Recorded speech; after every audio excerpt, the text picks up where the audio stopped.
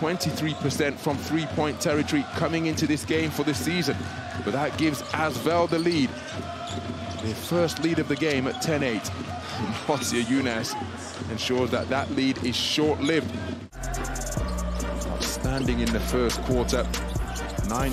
Alpha Diallo over, resulting in that offensive foul. He takes a seat on the sidelines. Alex Tyus checking into the game for the first time. What a rejection from Alex Tyus, but on cleanup duty. Alpha Diallo with his second steal of the game. He gets it to Eliakobo, hangs it up, coming down with it, and then slapped away on the inside by Charles Koudi. But Motiejunas in fantastic position once again.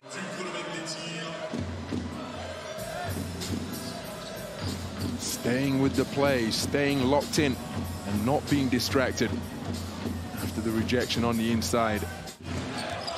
So it's Mike James into the low post. Motiejunas working against Alex Tyus, swooping hook while fading. Terrific work down low. His rotation was a day late and $1 short as Motiejunas from 3 bucket. 5 points in a row.